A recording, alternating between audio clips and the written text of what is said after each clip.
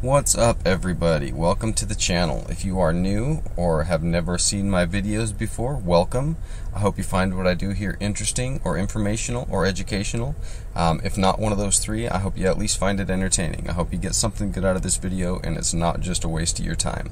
If you're a returning viewer or a subscriber, I just want to take a second to say thank you. I greatly appreciate it. Without you guys, without your viewership and your subscriptions and your comments and your likes and shares, obviously my channel would go nowhere, and so I do greatly appreciate it. Like I said, if you're new, welcome. If you like it, please like, subscribe, share, help my channel grow, get my name out there. I greatly appreciate it. So I wanted to jump into a video today because something's been bugging me, and it's, not not really something important, but something's been bugging me for a while, and that something is bars. Now, I know, first world problems, but if you know what I'm talking about status bars. You've got Polybar, you've got Xmo bar, you've got Lemon bar, you've got Yeah bar, you've got all these different bars and stuff. And for a long time, I've had a bar on my window manager setup, and it's looked slick, and it's snazzy, and it's got all this information in it. But I've slowly realized, and it's slowly changed over time, that 95% of the stuff that gets put in that bar, I have absolutely no use for. And I watch some of these guys that have all this stuff up in their bars, this, the up and down time, up and down speed for their network. They've got CPU temperature, they've got load, they've got file system information, they've got all this stuff up there, and I really find it hard to believe that any of that is useful, or as useful as they like to pretend it is. I gotta say, I think a lot of it has to do with wanting to look cool. And I'm guilty of that too. I'm not trying to throw anybody under the bus, but I've just come to the realization lately, and who knows, this might change over the next week or two or month or whatever, but I've really come to the conclusion that I like and kind of wanted to go back to your just basic bar like you get on a normal desktop environment. I don't want all the other crap that comes along with a desktop environment, but I just want that typical standard bar that's just got kind of like a button in the one corner, the left lower corner, to launch whatever you're going to launch. Your applications menu and your logout menu and all that stuff. And then a couple icons letting me know what my network is, if I've got an internet connection, if I've got battery, and if I've got volume. And so what I've done is I've created a bar like that using Polybar. And if you look at the bottom of my screen here, you can see this is what I have. Now it's pretty minimal, but it's really all I need. Over here in this corner, I have a little icon that I can change. I can change what that icon looks like. I can make it anything I want to, but right now I just have this. And if I right click on this, then I get my application launcher menu, and I can go through and pick whatever menu or whatever application I want to launch. Or if I left click on it, I can actually just log out, like I have my logout menu. So it's just kind of cool like that.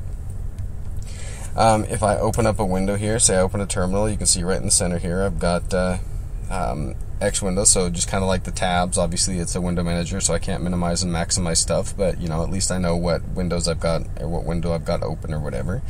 So I've got that, like your typical bar. And I've got my workspaces over here. A lot of the workspaces on your typical desktop environments just have a box or something over here that shows what's going on, whether you've got multiple workspaces or not. And so that's all I wanted, just something to show that, yeah, I have two workspaces going on right now, and that's it. I don't need to see how many workspaces total I have. I just want to know which ones I've got stuff on. So I've got that right there, and then I've got your date and time right here, just your typical basic date and time. And then I've got your typical tray icons. I've got your network manager here. I've got your battery icon here that if you can see, if you hover over them, you get your information, just like any of the other things, and you got your volume icon. But now the one thing I did do differently is I created, using a tool called YAD, I created my own updates icon, and that's this guy right there. Now, the way it works is, if I have no updates, that little gear icon will be green. If I have a couple, I think less than 5, that little gear icon will be yellow. And if I have more than 5, as you can see now, I've got more than 5 updates available, that gear icon will be red. Now, it does more than that. If I actually hover over it, it will do just like the other ones, and it shows me I've got 8 updates. And it also tells me I can right click to see what my updates are, what programs on my system need updating, or I can left click to perform the update. So let's go ahead and hover over it, and let's right click. Let's right click, and now I get this nice little menu that pops up that shows me all the programs on my system that need to be updated. So that's pretty cool. And then if I left click on it, it automatically launches my terminal and starts me up into an update session, and it will update the programs that need to be updated. I'm going to go ahead and say no right now, but and it's that simple. So I've got this neat little icon there that shows me my updates. I've got my volume icon right here, and my battery icon, and my network icon. I mean, all this other stuff, the CPU temp and all this stuff, I'm not big into video and photo editing and all this other stuff, gaming, any of that that's going to require hard or heavy CPU usage and all this stuff. So I really didn't need all this stuff, and I just really slowly found myself thinking, why do I have all this stuff cluttering up my screen? Ideally, if I was on a desktop and not a laptop, I probably wouldn't have a bar at all. I honestly probably would not use a bar whatsoever. And technically, I guess I could do that on a laptop and just check everything, but you know, such is life. This is just the way I'm going to do it. But I've really come to really like this setup. So I'm going to probably have it like this for a while. I might make a few little changes, obviously, like to my icon over here. And I might put my, maybe be a little narcissistic and put my YouTube subscribers, build another icon like this one to show my YouTube subscribers, just to kind of see how things are going. But that's really it. I just think that I'm getting more and more to the fact that I really don't care as much about how my system looks to other people. And that was the big thing with the bar, is I was always looking at, oh, let me see if I can make this bar cool. And I wasn't big into customization. Like, I wasn't doing this, oh man, people are going to think this is great. But I did. I was doing stuff that, oh man, I wonder if people like this, you know. And I found myself thinking and worried more about what other people might think of my system while I'm doing my videos, as opposed to what is actually functional and useful to me. And I really just caught myself on that. I was like, I really don't want to go down that road. I don't really want to be that guy that is just too concerned about what everybody else thinks about my stuff. I just want to get on here. I want my system to work for me. I want it to do what I need it to do, give me the info I needed to give me, and be done with it. So this is what I've come up with. Again, I've got my typical icons down here. This is just Network Manager Applet. This is CBAT icon, and this is PA icon, or PA Applet, excuse me. So CBAT icon, PA applet, and NM applet. And then this here is a creation of my own. So let's actually go ahead and open a terminal. And let's clear the screen real quick and zoom in. And let's CD into scripts. And let's vim into, I think it's updateicon.sh. And you can see it's just a really short script here. Basically what it does is it runs a loop here. I've got a couple variables here. UPD is going to run sudo xbps-install sunm, and it's going to pipe it into word count. Excuse me. It's going to pipe that into word count, and then count the number of lines. So that'll give me the number of updates I have available. Instance is just going to be PID of YAD. So that's that program I was telling you about. And you can look that up if you want. It's on GitHub. Again, it's just GitHub, and then look for YAD, and that stands for yet another dialogue. You can do dialogue boxes with it, all kinds of stuff, but I've just used it to make a tray icon for right now. And then, so it's going to look, PID of YAD is just going to look to see if YAD is actually running.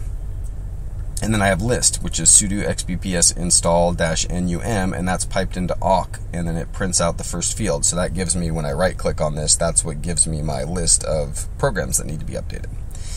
So again, it just runs through a loop. It checks if the instance of YAD, so if YAD is running, it checks for the instance. If it's greater than 0, which means YAD would be running, it's going to kill YAD, so that way I don't get multiple icons. And then it's going to run through this if statement. So it's going to say if UPD, which is sudo xbps install, that's the number of updates available on my system. If it's less than 1, then basically it's just going to do YAD. It's going to run the YAD program. It's going to give me the text, which is what happens when I hover over it. And that's going to tell me how many updates I have. Oops, I accidentally clicked on it. Sorry, give me a second here. No, we don't want to update. So it's just going to give me the UPD updates. And it's just going to tell me 0 updates. And then dash dash notification is for the icon, and I put the path to the icon here.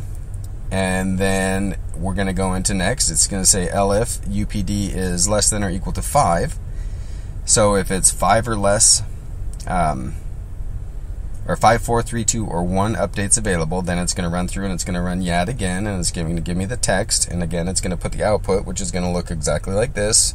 It's going to tell me 5 or 4 or 3 or 2 or 1 updates. And then it's going to tell me right click to see all updates or left click to perform update. And then it's going to give me, obviously tell me notification, which means it's the icon, and it's going to give the path to the icon, so it'll display the correct icon. It'll display the yellow. Excuse me. Sorry, my throat is extremely dry. And then menu, basically menu is, when I right click on it, it's going to give me list, which again up here is the list of all the available updates on my system. It's just going to do that sudo xbps install and pipe that through awk. And then dash dash command, when I left click, is going to run kitty. It's going to launch my terminal, and it's going to dash E, which means it's going to execute sudo xbps install dash su, which is going to run the update on my system and then ask for me to do it. And then it's going to finish the if statement. It's going to sleep for 25 seconds. I need to change this because I really don't need it updating this long. I just did this to test to see if the icon would change after I did an update, and so I've just messed around with it. I gotta kind of perfect this script a little better, but I just wanted to get this up and going. And then it's gonna sleep for 25 seconds, and it's gonna loop through it again. So, excuse me, 1 second.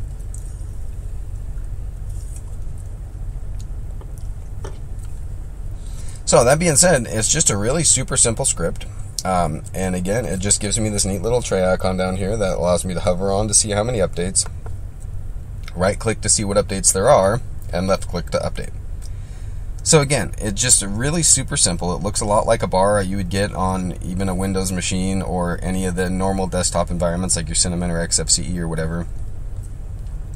And in reality, that is all I need. That's all I really care about right now. Now again, that might change in the future, and I might have a change of heart and want to go back to having a typical bar, but as of right now, excuse me, this is perfectly fine, and it works great for me. So I hope you enjoyed this. I hope you got a little bit of use out of it, or a little bit of information, and I hope you are having a great day and a great rest of your week, and just stay safe and God bless.